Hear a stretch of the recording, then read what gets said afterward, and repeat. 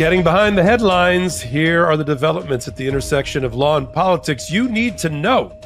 The Manhattan DA gears up for Trump's criminal business record and election fraud trial in early spring as Judge Merchan deals Trump an unbroken string of almost a dozen losses on important evidence and witness pretrial matters before he even steps into the courtroom. We have the SIPA, Classified Information Procedures Act decision, and some other weird ones down in Mar-a-Lago about criminal charges and instructions from an outmatched and inexperienced Judge Cannon. We break it down and discuss the likelihood that now is the time for Special Counsel Jack Smith to take Cannon up on appeal and possibly seek her removal. D-Day is Monday for Donald Trump, and I don't mean D for D Trump. I mean, that's the day the New York Attorney General will start confiscating, seizing, and selling his assets for cash to pay off her $465 million plus judgment. If he doesn't solve the bond problem, does he allow her to sell off his assets? Does he try to pledge his real estate deeds to the judge in lieu of a bond? And what about his last-minute filing to the appellate court, where he had unqualified and biased witnesses, including one that participated in the fraud, submit insufficient affidavits to argue that they just can't come up with one big bond in time or use their real estate to do it? Is any of that true? Or has Trump just lied again to a court?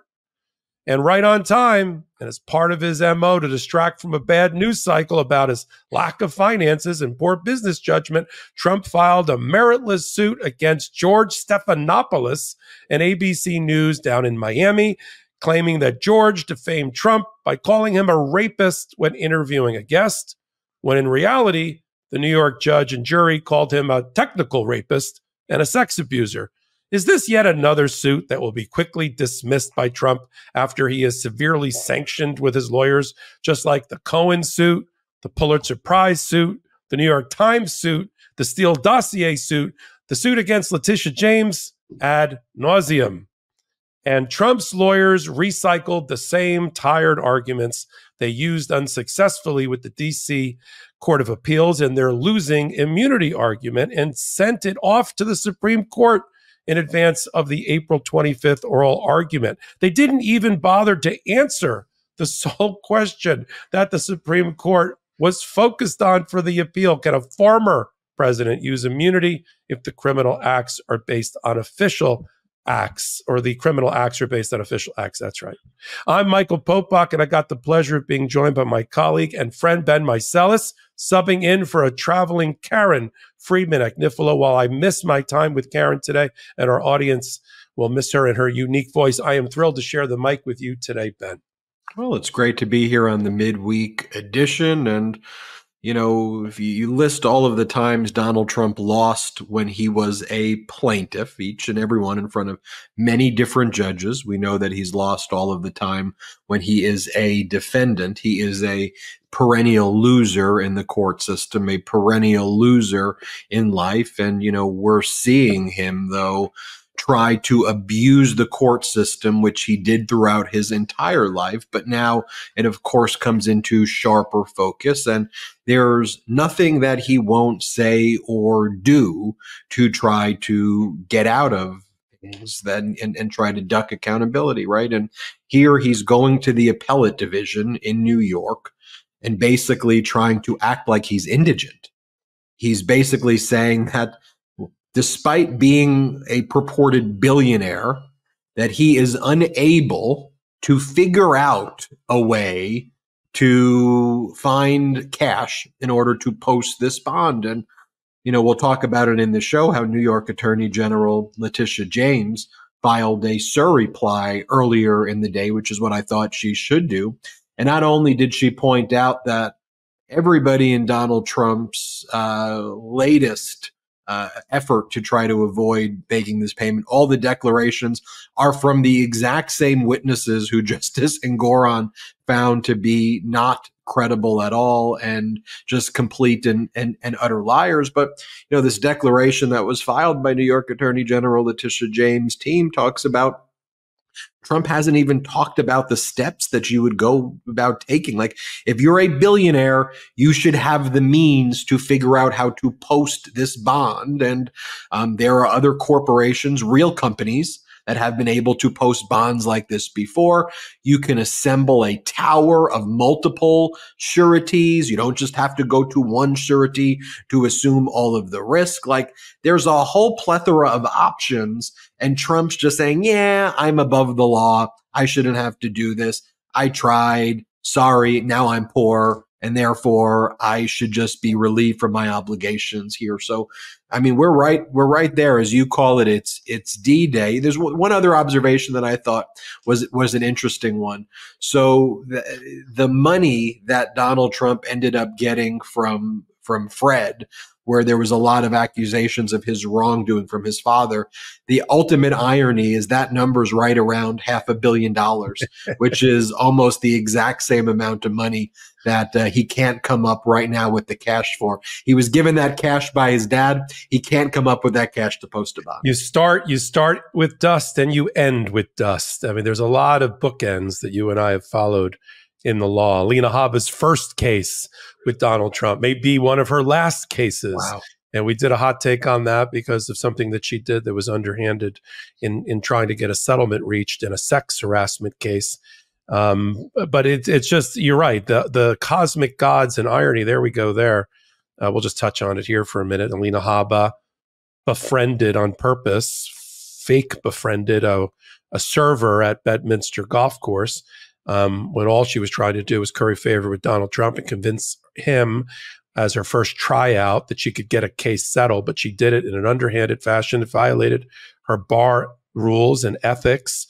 And based on a settlement that's not really even a settlement that was entered into, she is fair game to be sued for fraud, and that means she's going to have to self-report that case to the, if she hasn't already, to the New Jersey bar, which regulates in this area, and she'll have to explain why she sent text messages to a person claiming that she was her friend when she was really working for Donald Trump to try to get her to take a lowball settlement. But that's what we're dealing with. Let me return though to the Manhattan DA to the D-Day. We kind of skipped around a little bit, which is good. Keeps us on our toes, our producer and our audience. So on the D-Day for Donald Trump, there are a number of things he could have done besides going to the press and filing papers that says that he's the equivalent of being financially destitute, in the sense that he can't match his judgment with an equivalent amount of assets or money.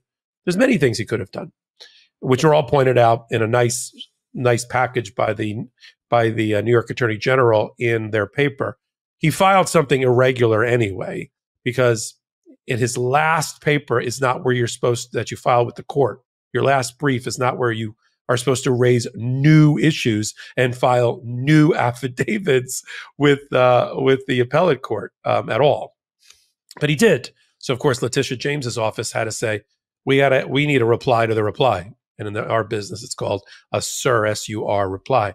And in that SUR reply, the proposed anyway, because they have to get it approved to be filed, they said, okay, first of all, let's put aside for a minute that the two people that filed affidavits are completely unqualified in the area of finding bonds, have never been qualified as an expert in that area, and the judge has already questioned their credibility and called them out for a lack of credibility because they also testified in the 13-week New York Attorney General case. Put that aside for a minute. Put aside for a minute, the New York Attorney General said that one of the two people that filed their affidavit actually participated in the fraud. That's the general counsel for Donald Trump, Alan Garden. Put that aside for a minute.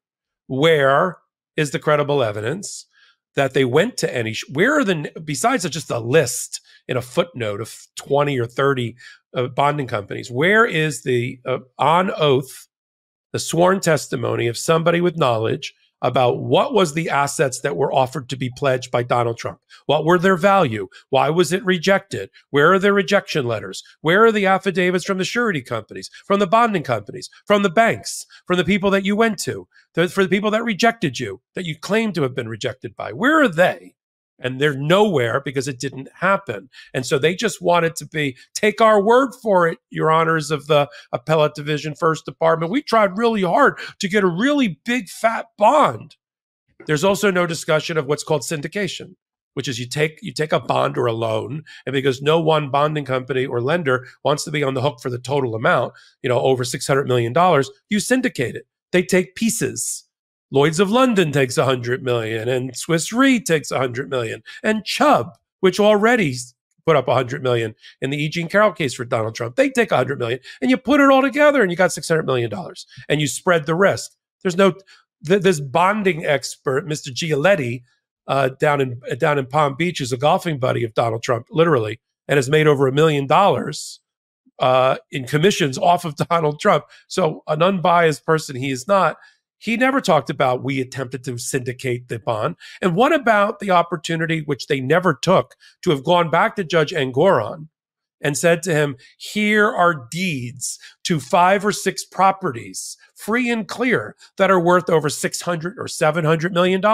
Here's Mar-a-Lago with an appraisal from a legitimate company. Here's 40 Wall Street. Here's my triplex. You hold them, Judge. We'll pledge the assets in lieu of a bond. You hold them. And if I win on appeal, I get the deeds back. If I lose on appeal and I don't pay the judgment, you give the deeds to the other side. He didn't attempt to do that.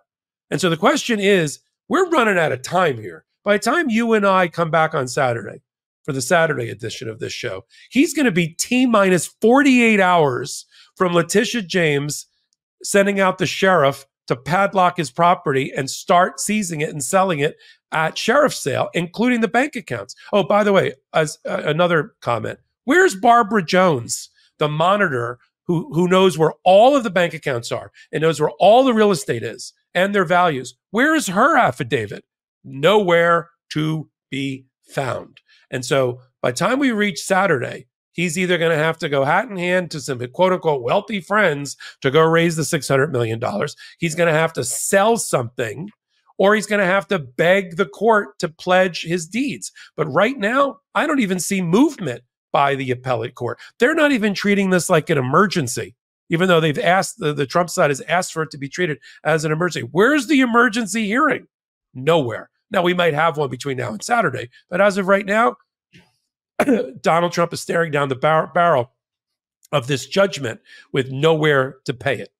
Well, let's not forget when it came to Donald Trump posting the $83.3 million bond in the E. Jean Carroll case, and he ultimately got the surety Chubb to post that bond. But Trump lied. Let's just say the word. He lied and told the court that he couldn't find it. And the court said, well, I don't care. Federal Judge Lewis Kaplan says, not my problem. This is your fault, the way you've conducted yourself, not going through the diligence, not providing the evidence. Good luck.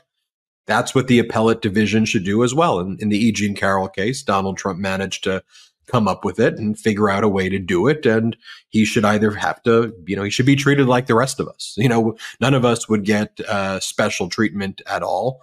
And Trump's not asking for regular treatment. He's asking to be treated specially here. And he wants to brag about how he has all of this cash when he's on Fox and on right-wing media, when he's doing his rallies. And then in court, he wants to basically cite the case law for indigent people who file appeals. It's absolutely absurd.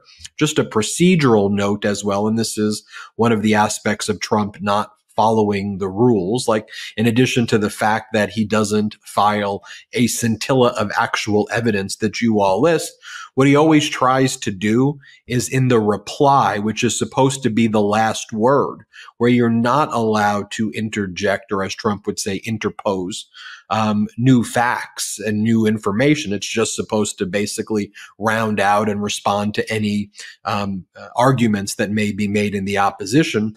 Trump always uses the reply as a way to basically treat it as a new motion, which is just patently improper. All of the arguments that he was making in the reply that was filed earlier this week, that should have been made in the opening appellate brief that was filed with the appellate division. That's one of the things that New York Attorney General Letitia James requests, points out, and says, look, he didn't follow the right procedure, so you should strike it. Let's start with that. Just strike it and That's right. and rule against them. But if you're going to entertain that, then you can accept our Sir reply, which has all of the arguments that you recounted, Michael Popak, about why it's improper, how he relies on people who already have credibility issues, and how the evidence simply is not there. I go back to what Justice Engoron said in the opening days when he ultimately appointed the monitor, Barbara Jones, retired federal judge. And Goron said, Trump has not shown a scintilla of evidence. I'm talking about the preliminary injunction that was, over a year ago, plus almost dating back 2 years ago. That's the issue. And what you and I always talk about here on Legal AF and in our hot takes is show us the evidence. Put forward a declaration that has all the data that Michael Popak and I are used to seeing in filings like this, and then we can, Popak and I will talk about that, and we'll go through the declaration, say, hey, Trump put forward this evidence, and it's compelling or not compelling. Trump doesn't do that, and then he whines when he loses that he's being treated unfairly, but he's simply not doing what every litigant does. Well, let me comment on that or reinforce what you're saying. As a New York lawyer practitioner, I was shocked by the paucity of information and the sheer size of these declarations. This is a guy who's staring down the barrel of what has to come up with $600 million to post against this bond, this judgment. And the best he can do is his golf buddy down in Florida, who says nakedly, without any support or any attachments, any exhibits, any correspondence attached to it, I tried, can't get it.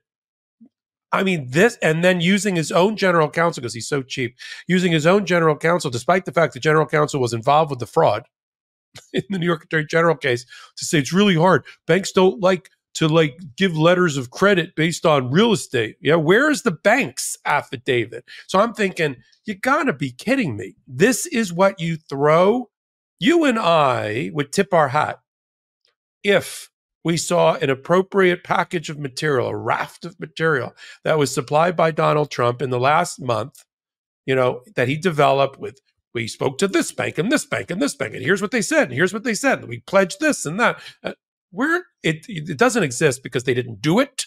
And instead they want to get away with, as you said, with this sort of, this just cursory, naked allegations unsubstantiated by lawyer argument. It's really shocking. I can't put it any other way. It's shocking, unless he's just planning. I read the New York Post today, and they speculated, based on who knows what sources, that Trump actually is okay and has considered the reality that assets start getting sold and seized on Monday, but he'll get them back. Okay, news flash for Donald Trump.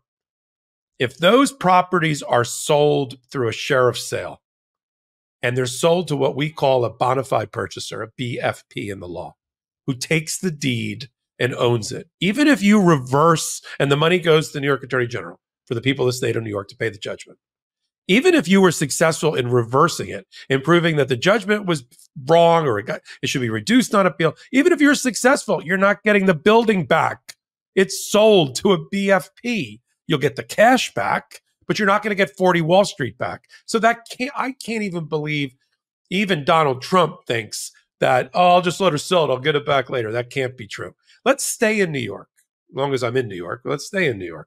And let's you and I talk about Judge Merchan gearing up in a way that we haven't seen from a lot of other judges, except for maybe Judge Chutkan, for a trial in April, or sometime in April or so, early spring, against Donald Trump. Well, you and I will talk about, 9 losses for Donald Trump on major issues involving witnesses and defenses and pieces of evidence, including him trying to keep the main witnesses off the stand, Stormy Daniels, a doorman who also was part of the catch and kill program because he had a story that needed to be killed that would have hurt Donald Trump, Karen McDougal, a former playmate, and Michael Cohen. Sure, just gut the entire case. Judge Merchan was never going to do that. We'll talk about Judge Merchan and the rulings. We'll talk about what that means for the trial that'll be coming against Donald Trump. We'll also talk about one of your favorite thing. It's your personal jam on Legal AF, anything involving SEPA and Mar-a-Lago and Judge Cannon. We'll talk about that. We'll talk about the Supreme Court filing by Donald Trump and why is George Stephanopoulos being sued, and how quickly is that case going to get dismissed after it gets sanctioned by the federal judge in Miami? But first, let's have a word from our sponsors. January is come and gone, but it's not too late to start your New Year's resolution. And no, I'm not talking about getting tangled up in an elliptical or eating some depressing food. Here's one that will stick, which is smelling better. Thanks to our sponsor, Lumi. You can smell good all year long. Lumi is a game-changing whole-body deodorant designed by an OBGYN to work not only under your arms, but also your feet, your private areas, and everywhere else you may get odor. No matter where you use it, Lumi is clinically proven to block odor all day long, all thanks to its one-of-a-kind pH-optimized formula. And they've got over 275,000 five-star reviews to show for it. Make the switch to Lumi, and this year will be all about head-to-toe confidence, no salads required. Special offer for new customers is you get $5 off Lumi Starter Pack with our exclusive code. Use the code LEGALAF at LumiDeodorant.com. That's LUME deodorant.com and use LEGALAF when you check out. It's safe to use anywhere in your body. It's created by an OBGYN who saw firsthand how normal body odor was being misdiagnosed and mistreated, and it will block odor all day long. It's baking soda free and paraben free and pH balanced for safe use below the belt. Use Lumi now. This is excellent. You can get your starter pack. It's perfect for new customers, and it'll come with a solid stick deodorant, cream tube deodorant, 2 free products of your choice, like a mini body wash and deodorant wipes, and free shipping. So get $5 off your Lumi starter pack with the code LEGALAF at LumiDeodorant.com. That equates to over 40% off your starter pack when you visit LumiDeodorant.com and use code LEGALAF. Did you know Fast Growing Trees is the biggest online nursery in the U.S. with more than 10,000 different kinds of plants and over 2 million happy customers in the U.S.? They have everything you could possibly want, like fruit trees, palm trees, evergreens, houseplants, and so much more. Whatever you're interested in, they have it for you. Find the perfect fit for your climate and space. Fast Growing Trees makes it easy to order online, and your plants are shipped directly to your door in 1 to 2 days.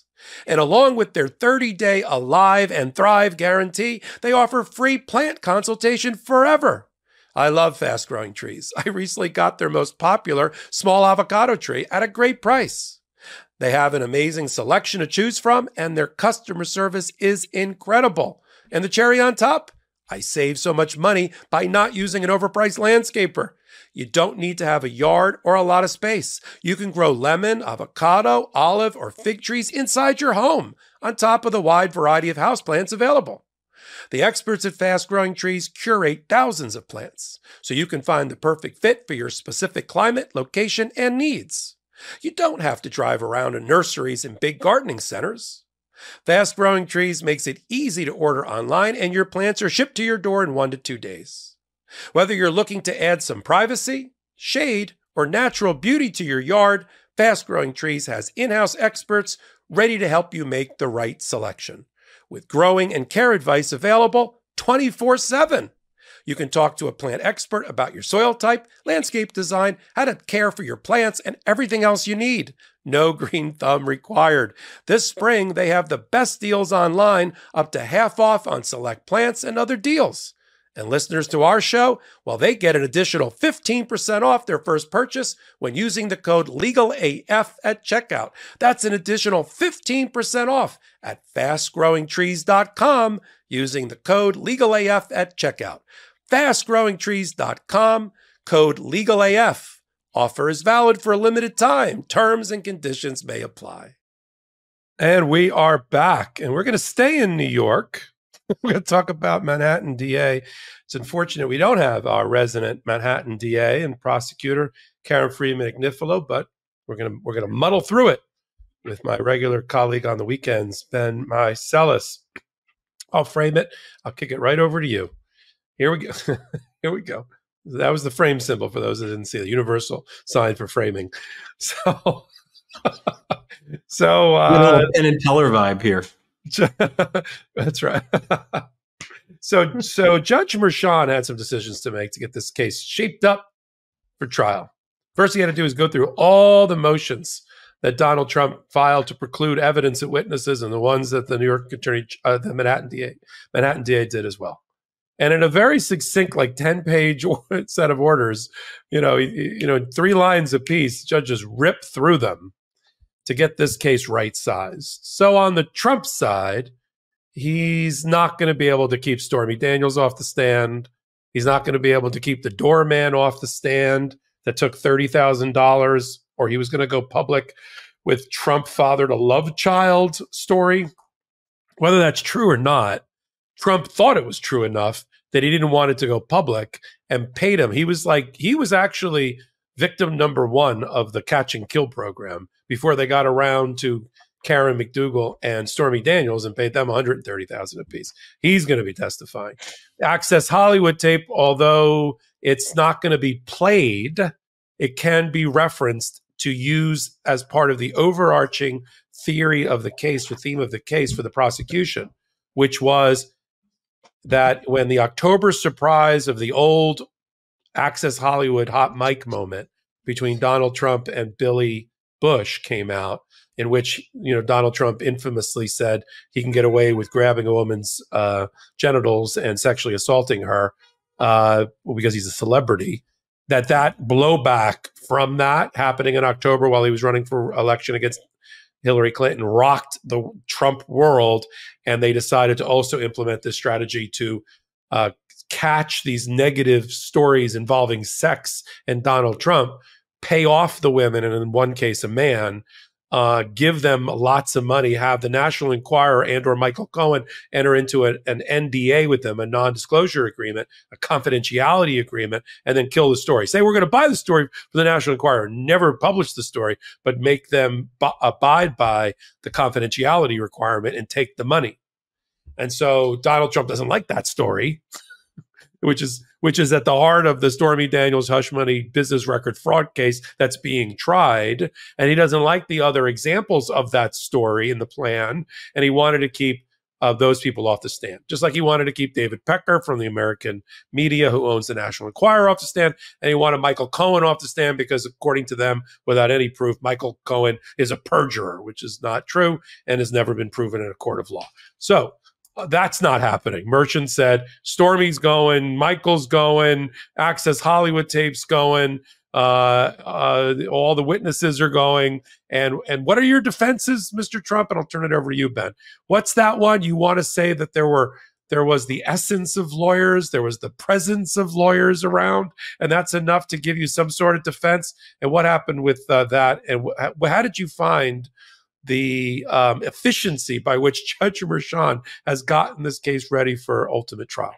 Start off with the efficiency question, because I know many people were worried that based on this 31,000 doc dump plus another 15,000 doc dump from the Southern District of New York from the feds that Alvin Bragg, Manhattan DA, had been asking for a year, that Trump asked for in January, that was going to derail this thing for a significant period of time. Judge Mershon, unlike Judge McAfee, who had this wide-ranging hearing that devolved into what we all now know this Fulton County District Attorney Fani Willis thing to have evolved into, which, by the way, just while we kind of tie this all together, which Judge McAfee certified, allowing Trump to file and the co-defendants to file an emergency appeal there. But McAfee said that he would keep the proceedings going in the trial court with discovery and other motions as well.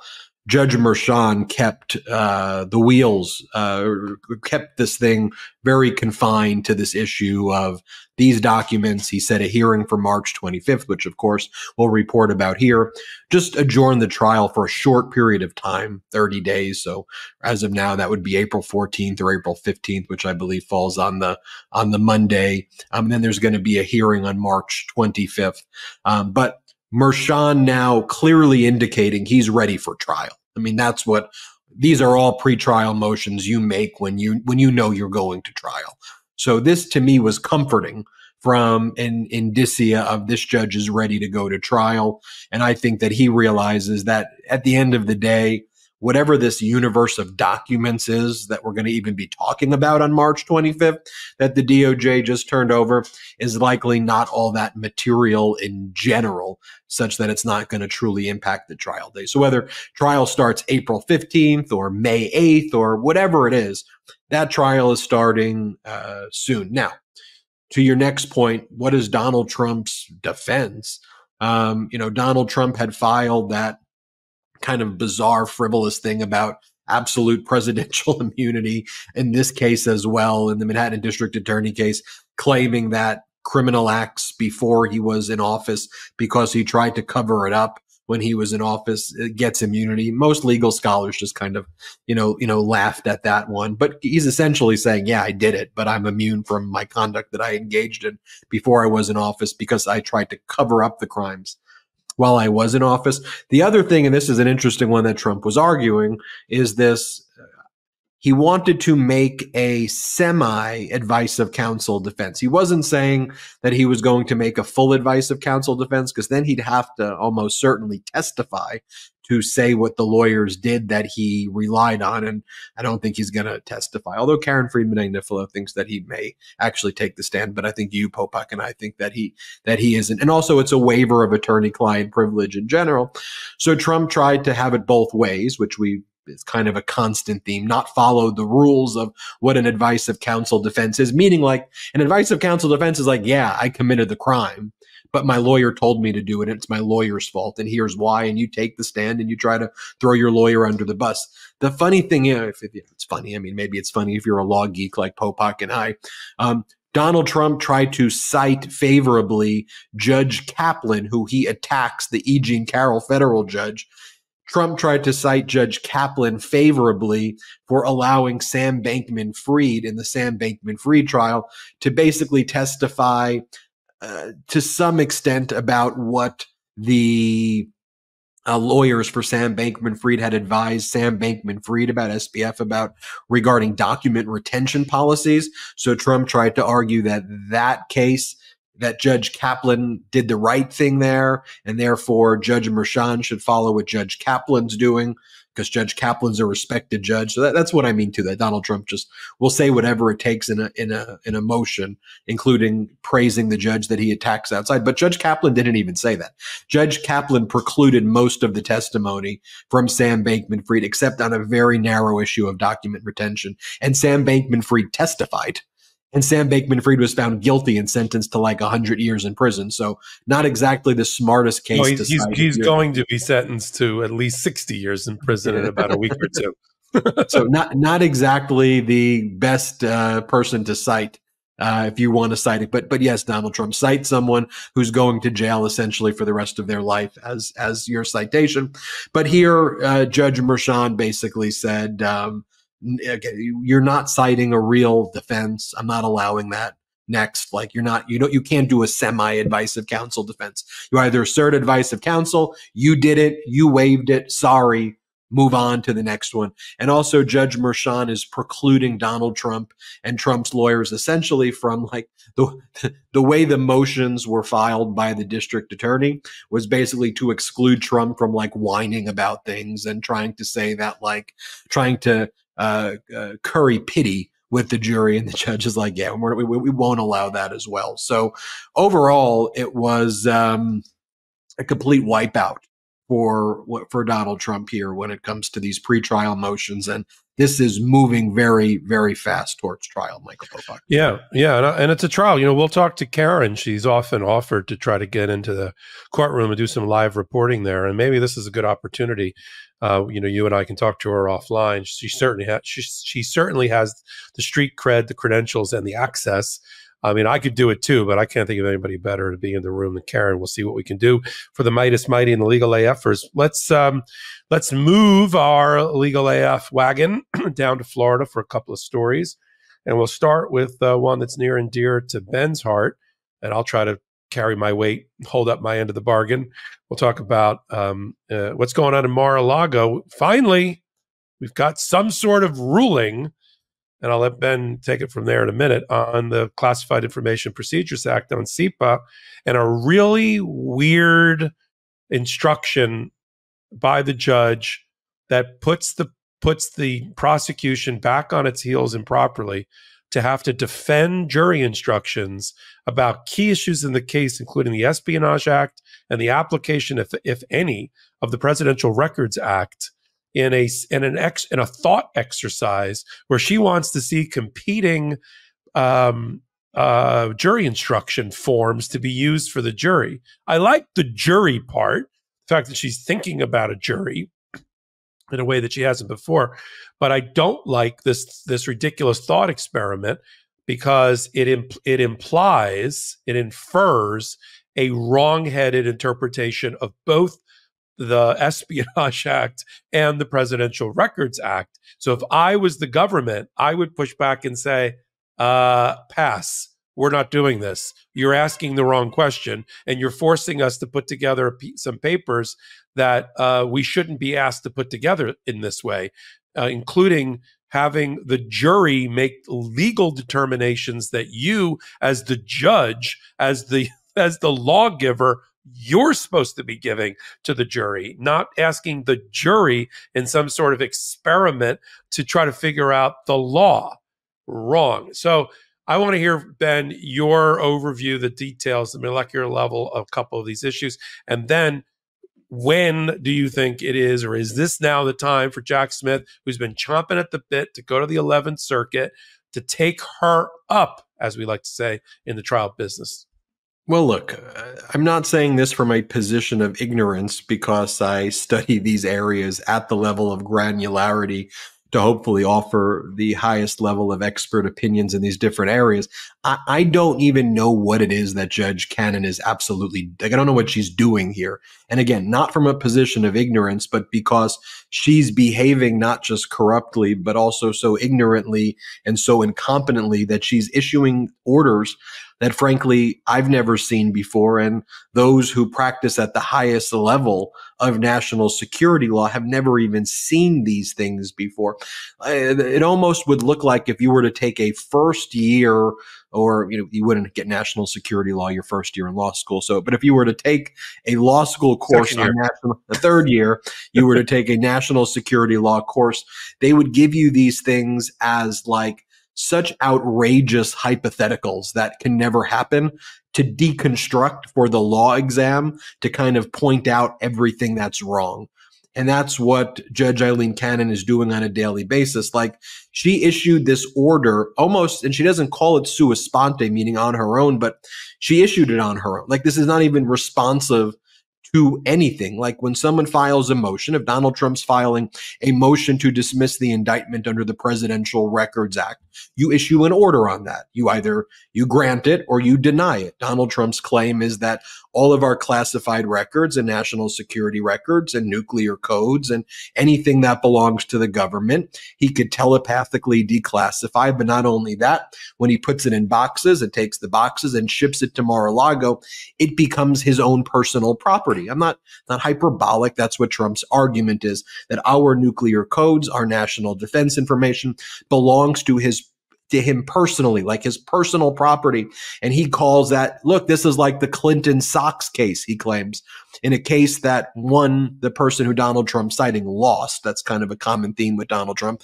Two, it was like filed 12 years too late, this Sox case, but it involved personal notes that Clinton was making for his personal autobiography, that a district court basically said, I don't think I have jurisdiction to make an issue on personal notes regarding an autobiography of Clinton. On that basis, Donald Trump says nuclear codes are my personal property, like Clinton's autobiography personal notes. Note this, though, and we forget about this, but we shouldn't, that back in 2022, when the 11th Circuit overturned Judge Eileen Cannon twice, the 11th Circuit already held that Donald Trump has no possessory interest in these documents.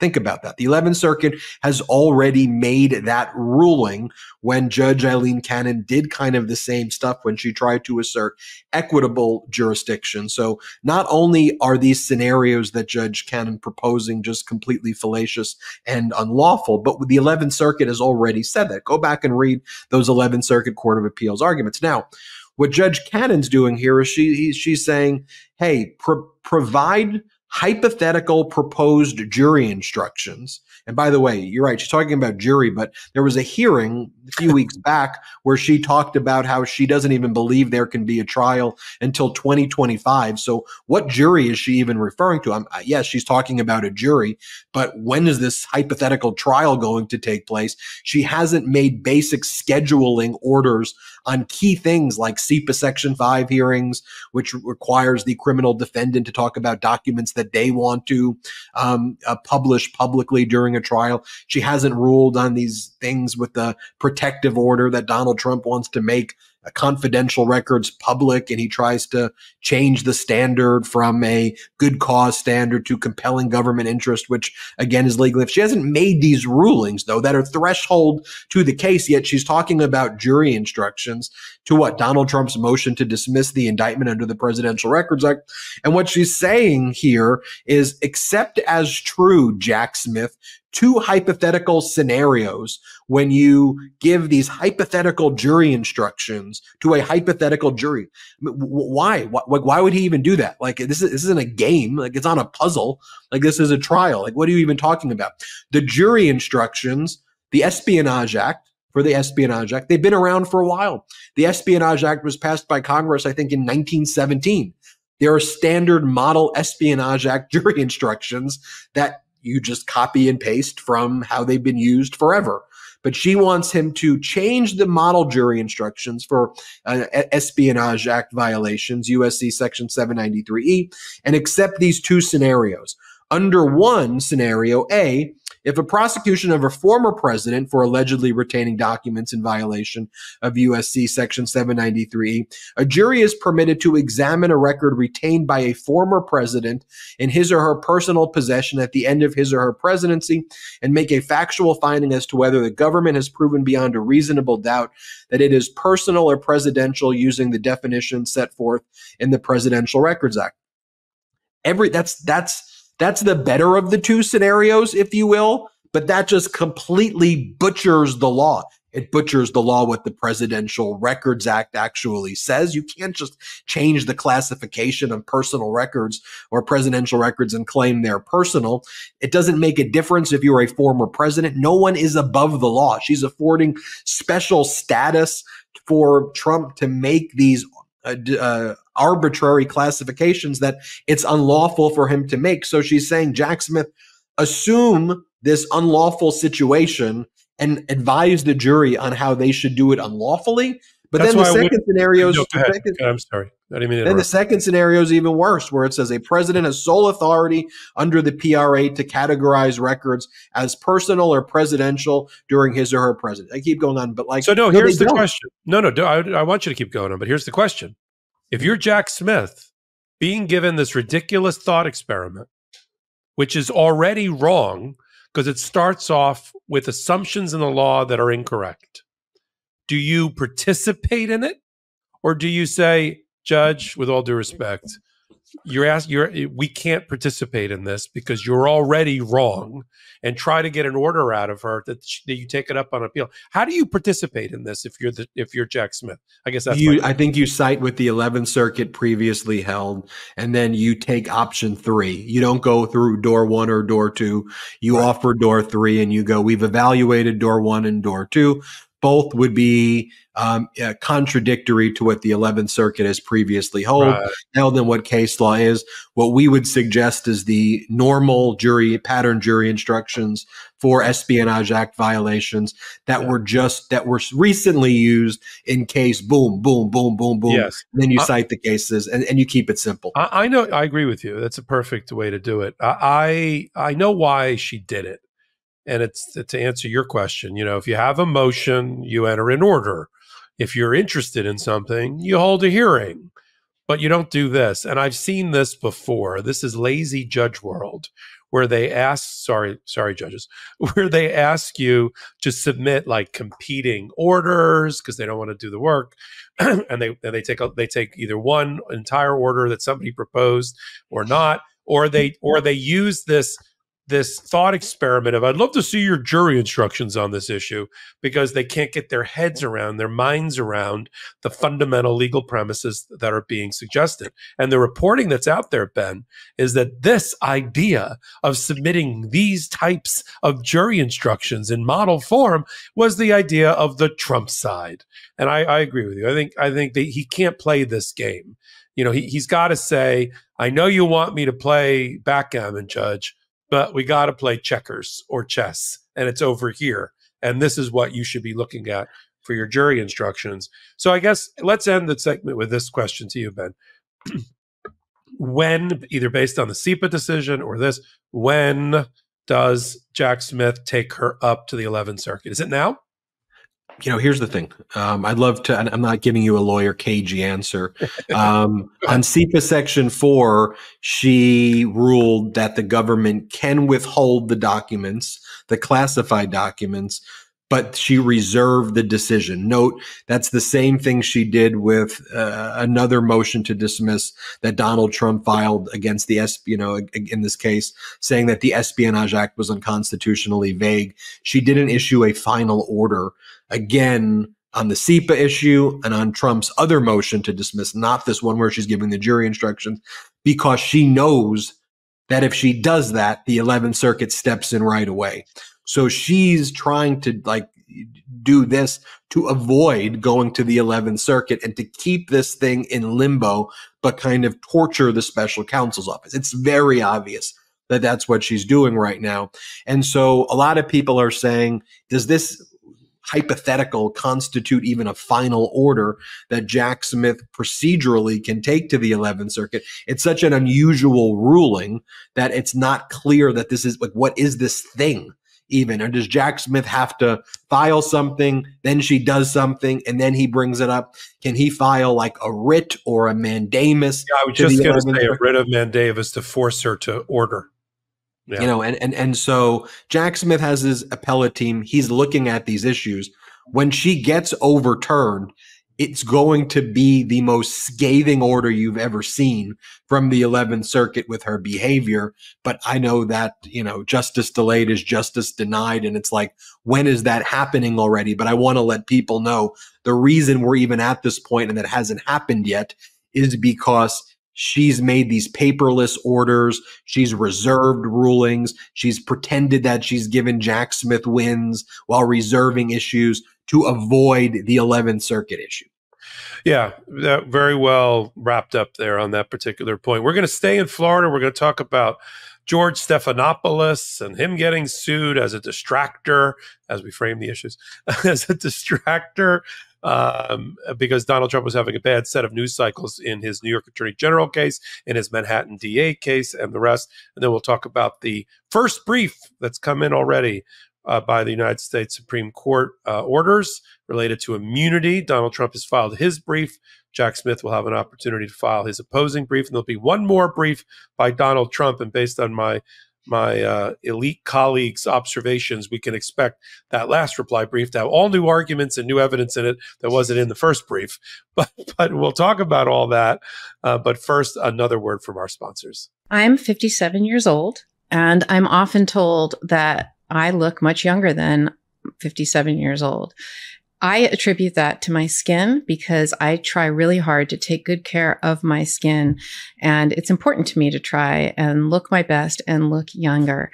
I am absolutely thrilled that support today comes from OneSkin. If you're like me, you're ready for summer, you're ready to be out in the sun, but is your skin?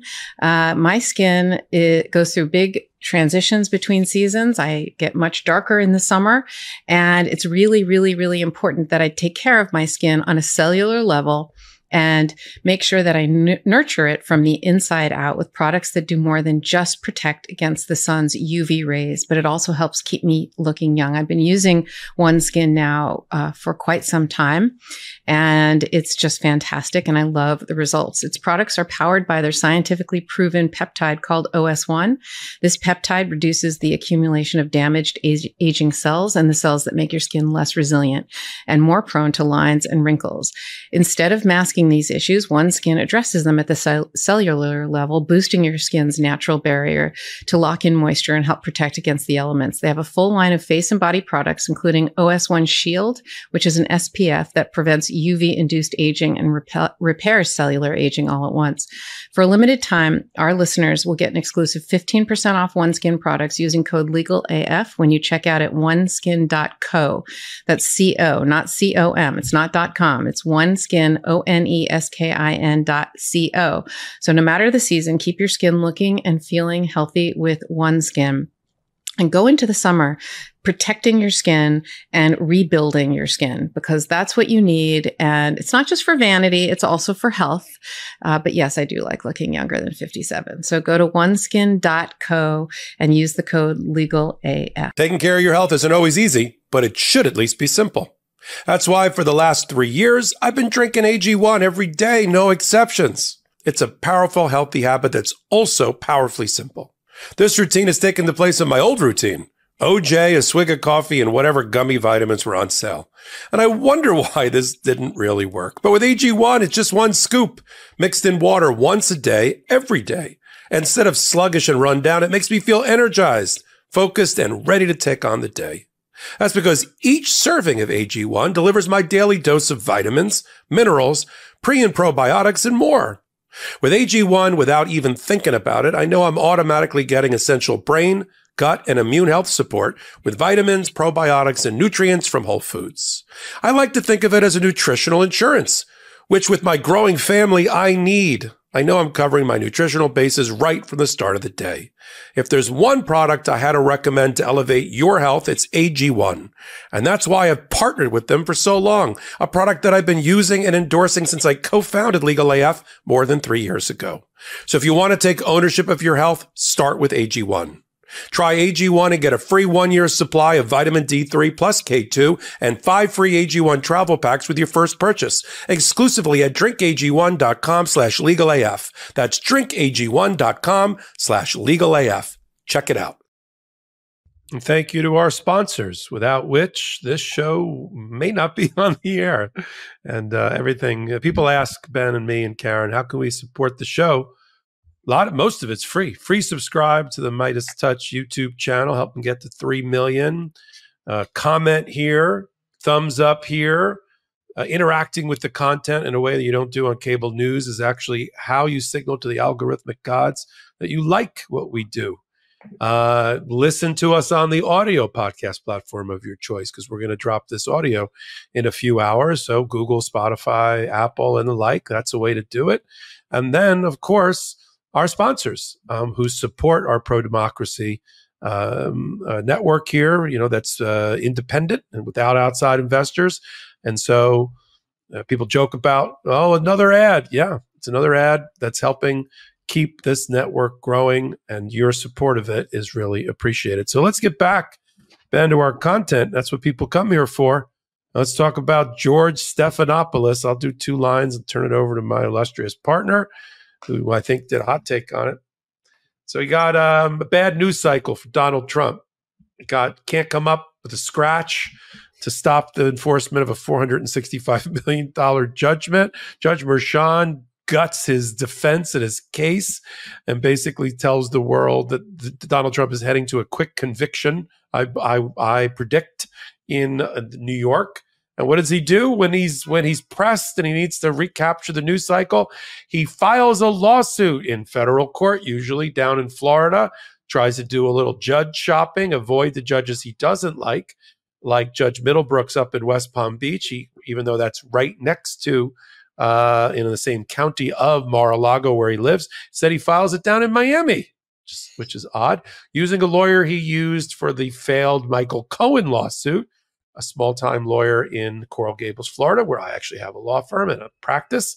And they file the lawsuit, and the wheel spins, and they get the chief judge assigned to it, Celia Altanaga, who I know. I appeared in front of Judge Altanaga, both when she's a federal judge and when she was a state court, circuit court judge. She's the first Hispanic woman on the Miami federal court. She's a trailblazer in that regard. She's very well considered. And she's been assigned the case of Donald Trump suing George Stephanopoulos because he doesn't like something that George Stephanopoulos called him while he was interviewing Representative Mace, a Trump supporter, on the show. And I'll turn it over to Ben, and then you and I can predict what's going to happen next with that case. And I'll give you the short answer. It ain't going to trial. Go ahead. Yeah, no, it's the height of frivolousness. So Trump's alleging that when George Stephanopoulos said that Donald Trump was found liable for rape in the interview with Nancy Mace, Trump says that's not true. The jury didn't find that he was liable for rape. The jury found that Trump was liable for sexual assault, which the federal judge said is the equivalent of, the difference between digital penetration versus genital penetration. So if you want to take Donald Trump's defamation case and view it this way, Trump is arguing that he is a digital rapist. He did it with his hand versus with his genitals, because E. Jean Carroll was not sure which it was at the time. And that even though the jury found that he had sexually assaulted her, that it's defamation to say that it was genital rape versus digital penetration. So that's, on one hand, that's what Donald Trump's arguing. Now, federal judge Lewis Kaplan in the New York case, and there is comity, C-O-M-I-T-Y, between federal courts and doctrines called res judicata, collateral estoppel, where there are findings that are made in courtrooms that are binding judicial determinations and have impact, notwithstanding Trump's attempt to forum shop and bring this in different jurisdictions. But federal judge Lewis Kaplan, in multiple orders, when Trump tried to raise these issues in New York, the federal judge said, for example, consequently, the fact that Mr. Trump sexually abused, indeed raped Ms. Carroll, has been conclusively established and is binding in this case. That was one ruling and one order by federal judge Lewis Kaplan. In another order by federal judge Lewis Kaplan, he writes that,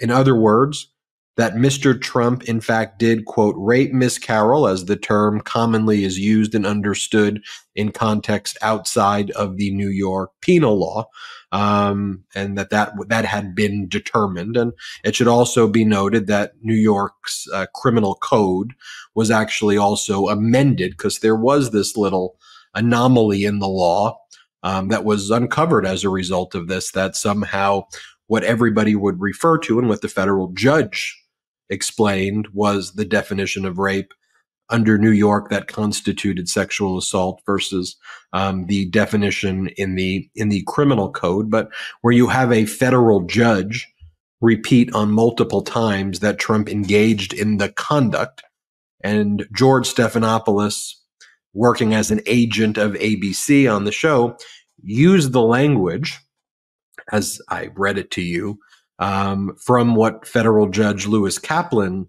said.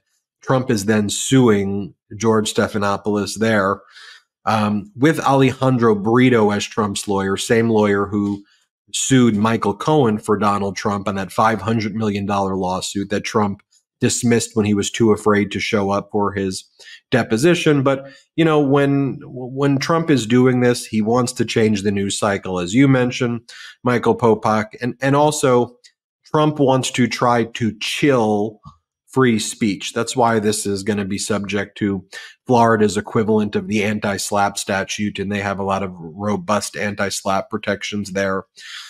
Trump wants to try to scare other journalists not to refer to him the way Stephanopoulos did.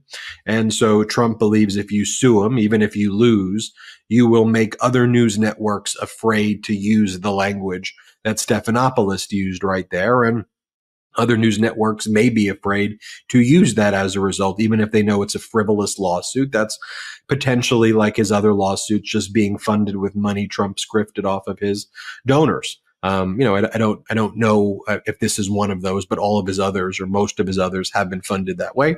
But that's why Trump's going to lose here. And, we're just reading you what the federal judge said. I'm reading you the orders from a federal judge. Yeah. Yeah, I agree with you. I think there's a very quick, first of all, ABC News, I probably know it, but I'm not going to say it out loud, which law firm they're going to use, and which local law firm in Miami, which is one of my hometowns, they're going to use. They're going to file a very aggressive and well-written, well-researched motion to dismiss this particular complaint at the outset, citing, as you said, a number of the findings made by a federal judge, and where Donald Trump tried to countersue E. Jean Carroll, as you said, because she said something similar when she went on the air, and he didn't like that. And his best defense to this is, no, my reputation that has been injured is the reputation of a digital rapist and a sex abuser, not of a rapist. I mean, this makes absolutely no sense. I'm not sure I don't think it survives a motion to dismiss at the pleading stage, meaning they don't even get to depositions and summary judgments. And I think early on, I'm sure it's being written right now, a Rule 11 letter is being written where the lawyers for the ABC News and Stephanopoulos joined together there are writing a letter to the lawyer Brito, telling him that both you and your client could be subject to attorney's fees and costs for a meritless bad faith filing if you don't withdraw the suit within the next 21 days. Now, Donald Trump may not care at all about it. He also doesn't have a law license. Alejandro Brito, in a small little firm in Coral Gables, Florida, who has to appear in front of Celia Altanaga on a regular basis, that sees her around. There's a comment about Miami. It's a small town with a big mouth. And they say that lovingly and endearingly for people that live down there. And that community and the legal community and the community of Cuban-American legal community is very small. And they see each other, and we see each other when I'm down there on a regular basis at bar association functions, at the Cuban-American Bar Association function, which is the dominant bar association down there, of which Celia Atanaga is a member, and I'm sure Brito is a member. And he does not need this case and a motion for sanctions against him. And Altanaga, if you look her up, she's not afraid to sanction. She has sanctioned lawyers and law firms. Frequently, she's the chief judge of the entire the entire Southern District of Florida, top to bottom. She's basically Aileen Cannon's boss, if you will, as the chief judge. She's supremely well respected. And if I were the ABC News people, I'd be glad that she's the lawyer for this.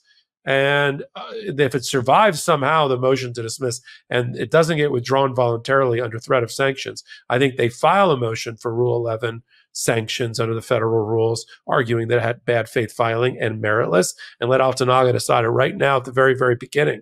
And if it somehow survives both of those motions, then you do depositions of Donald Trump. He's going to get deposed again. He's not going to be able to argue, I'm on the campaign trail.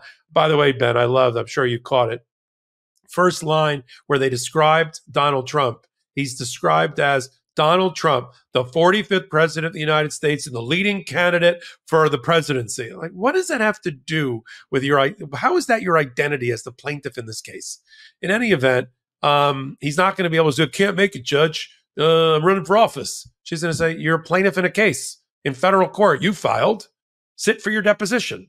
He tried that game with Michael Cohen. He kept playing the game until he finally dismissed the case, because at bottom, this has nothing to do with a merit lawsuit. This is just a press release. This is just a campaign grift. And as soon as he has to do something in federal court or face sanctions, where he's been sanctioned already, Donald Trump is a classic vexatious litigant who has been sanctioned time and time again for millions of dollars by courts, including this particular court and another judge.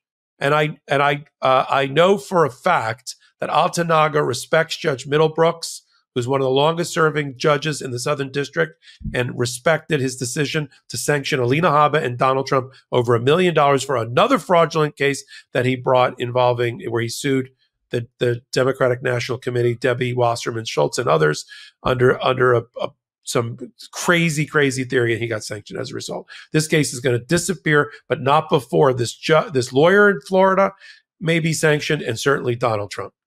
You know, you see the theme here on Legal AF of here are the rules, here's the way our system works, and here's how Donald Trump tries to take a baseball bat, and quite literally, when you see the photo of him in the baseball bat with Manhattan District Attorney Alvin Bragg, and tries to beat down our system and then hope that the American population does not want to learn and does not want to have civic engagement, and you take away education from the red states. You do all of that, and hopefully people just don't know where all of this is coming from.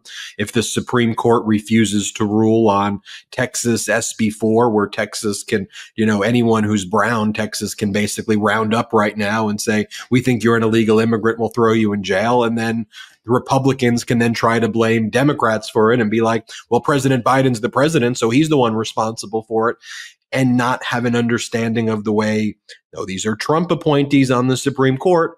This is how it works in the House of Representatives. It's controlled by the MAGA Republicans. Your state is led by a Republican governor. And it's why civic understanding of these issues is so important. It's why we go through all of these filings. And Popok, as you talk about, you know, this final issue where Donald Trump is trying to basically say that he should get the powers of a dictator. He filed the opening brief claiming that he should get absolute presidential immunity. And one of the facts that he cites to the Supreme Court is he says that as part of his official presidential responsibilities, he was given the information that there was pervasive fraud when, again, that's just totally false. Like we know, we watched the January 6th committee. We've heard what Bill Barr, Trump's own former attorney general, said. They all of Trump's lawyers, Trump's attorney general, Trump's DOJ, all of the courts, including Trump appointees, all said that there's no fraud. But, you know, the MAGA Republicans want to give the January 6th committee the names, unselect committee, they deserve to go in jail. And then they pump this North Korea, Russian style propaganda. They pump it, they pump it, they pump it. And then they, you know, push out these bad faith arguments and hope that the federal judiciary is so scared of Donald Trump that they won't do the right thing. So I'll let you take it away, Popok. Yeah, I mean, you wouldn't know it by reading the brief that Donald Trump filed through John Sarro, the lawyer who lost badly at the D.C. Court of Appeals. He's the lawyer that got all tied up in knots when Judge Penn asked him, so you're saying that the President of the United States can order SEAL Team 6 to take out a political rival because he was president? There's absolute immunity, especially if the Congress in its impeachment and conviction process wasn't able in the time remaining to convict him. Is that your argument? And John Sarro did a lot of double talk and said yes. And she said, I'll put you down for yes. And you wouldn't know what the arguments were because John Sarro's brief almost completely ignores the heart. There's only one issue that the Supreme Court is interested in. They're not interested in hearing about you have to have conviction in the Senate before a president can be indicted in a criminal court outside of the Senate, because A, that's not true, and they don't want to. That's not the appeal they want to hear. They said particularly what they want to hear. They don't want to hear about due process. They don't want to hear about like structural immunity issues. They have one issue: can a former, emphasis former, president use immunity concerning a criminal indictment based on official acts? So you got official acts analysis, former president analysis, and immunity analysis. Instead, they stuffed this brief filled with just a ridiculous collection of losing arguments, cut and pasted from the first brief that lost the DC Court of Appeals, barely acknowledging the only issue on appeal that is there, acting like we're going to reframe the appeal. This is the appeal that we want, which is always a bad place to be because it's just so easy, especially when now John Sauer is going to be arguing this apparently on the 25th of April. Oh, God help us. Although we will be able to listen to it and report on it on the Midas Touch Network. And it will be fun. I will get a big barrel of popcorn for it because he's going to get slayed by a lot of the judges and not just the what we call the left-wing judges. They did a lot of pandering. Let's pander to Kavanaugh. Kavanaugh, before he was a judge, wrote a law review article about why you shouldn't indict a president. He was really talking about a sitting president. But they love that. So he took quotes out of context and said, Kavanaugh, well, you're going to love this. Look at this argument. And then just stitched together ridiculous, failed arguments that have no historical precedent. My favorite line in the whole brief, Ben, one of my favorite lines is, one of the things you should look at is that in 250 plus years of our republic, there's never been a president, former president has been indicted. That is long-standing precedent that it shouldn't happen. We've never had a criminal ex or current president before. That doesn't mean that when we found one, that the criminal justice system was unable, based on their interpretation of the Constitution, to bring this person to justice. Even this majority of the Supreme Court, I don't believe, wants the precedent to be that a rogue criminal president outside of his official conduct can get away with it, can get away with murder. Don't think that's going to be the case law that's going to develop from this. And they're going to get into the weeds about his official conduct. Now, I think things that he is permitted to do, that he is given as the executive branch and as the president, that are within his bailiwick, like conduct foreign policy, commander in chief, things like that. They're going to give him a pretty wide berth, without finding anything in there criminal. But nothing about candidate Trump trying to cling to power and interfering in mechanisms for which the presidency has no role. The counting of votes, the use of electoral certificates that are fake and phony, calling up various state officials, elected and election officials, to try to convince them to overturn the will of the people. What does that have to do with Article 2 powers of a president? How is that the president's responsibility? And for him to say, well, the president's responsibility is to ensure a fair election. It isn't. It isn't. Perhaps the Department of Justice under him, perhaps the federal court system, Article 3 judges. The president of the United States is not the super cop related to election fraud, even if there was any. And that's the problem with their brief. So you and I, having digested this mess of 60 pages and trying to find any cogent argument whatsoever and finding none, we're now going to wait patiently on the briefing schedule set by the Supreme Court for the brief of the special counsel, Jack Smith, and another brief that both me and, more importantly, somebody like Judge Ludig has asked for, that the 10th Justice, the Solicitor General of the United States, who's often referred to as the 10th Justice, right, weigh in and file a brief. I know that Joe Biden wants to be above it all and act like, well, this is my opponent, so I want to stay silent. This is too important of an issue. And the Supreme Court justices always want to hear generally from the Solicitor General. She needs to file a brief. And a brief, I'm sure, will mimic a lot of what Jack Smith says. But I'm less concerned about amicus briefs, which have an important role. I want to see a Solicitor General brief.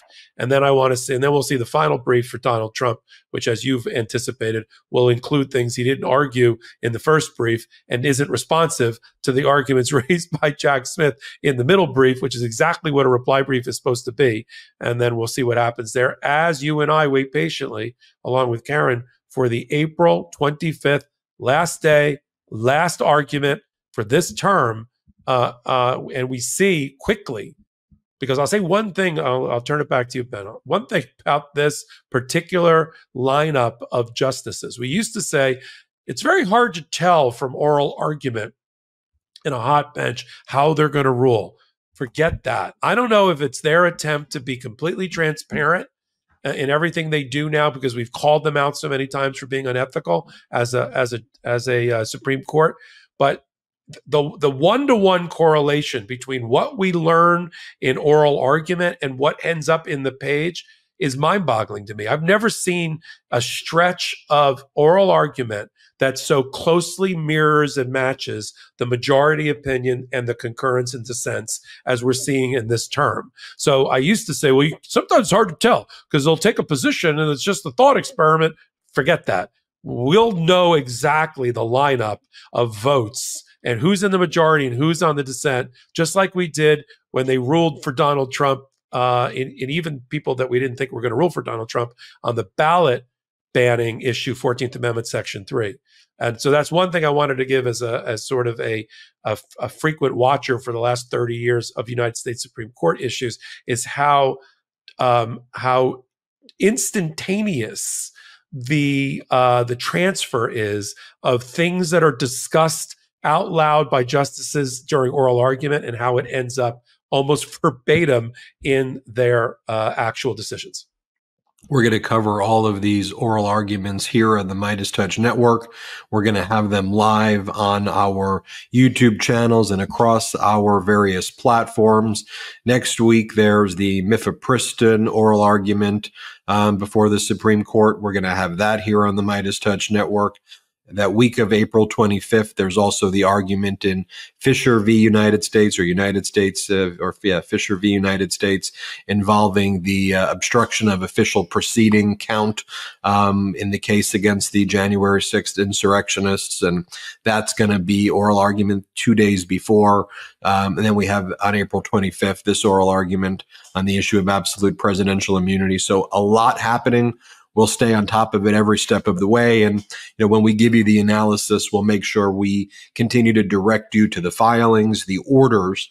And then all we ask is, spread this knowledge to people. It warms my heart when I see the analysis that's out there based on those who watch Legal AF, because other networks don't explain the process and how it works and how these things are happening. And so I want this community to be an empowering experience, because knowledge is power and it's important to the survival of our democracy. Popeye, thanks for letting me host this with you. I really appreciate it. Absolutely. And for those that remember or don't remember, we just celebrated our third anniversary, our third birthday for Legal AF. And if you remember, Ben, I know you do, and people that have been with us from day one, the Supreme Court decisions was the way that we sort of got into the world of hitting stories and analyzing them at the intersection of law and politics.